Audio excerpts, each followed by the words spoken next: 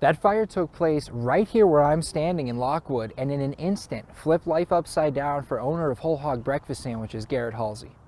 It was scary and devastating. This was the scene March 31st, when Whole Hog Breakfast Sandwiches went up in flames in a matter of minutes. Garrett Halsey had left his food truck to go shopping with his kids. It was pretty shocking because the whole sides of the trailer were all burnt out. It looked pretty bad.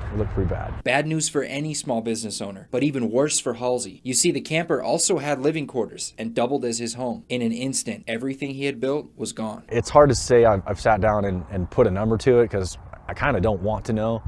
In some cases, exactly how much I lost, but I mean, it's everything I owned was in that trailer. At some point, it did kind of set in later that night that, you know, everything I have and, you know, everything I've accumulated and worked for was up in smoke. But Halsey is used to overcoming adversity. Whole Hog Breakfast Sandwiches started with a brick and mortar location in downtown Billings, but then COVID-19 arrived, taking a toll on restaurants everywhere. Halsey adapted and took the restaurant on the road, a business decision that was working. He spent summers set up at the KOA campground and winters out on the property of Planet Lockwood, but now he'll have to pivot again. He's one of those people that even days after the incident happened, I saw him at the mall and he was still smiling and just so cheerful, even though you knew that he was going through a lot. He's such an inspirational person. Sierra Craven is one of Halsey's most loyal customers. I was worried about him and his well-being, of course, and you know, that's his livelihood, that's where he lives. He's a father and a small business owner. It appears an electrical issue sparked the fire. Halsey estimates he lost at least $20,000 in equipment and is still unsure what insurance will cover. Despite that, he's looking forward, vowing to bounce back yet again. As far as things go, you know, you can't get too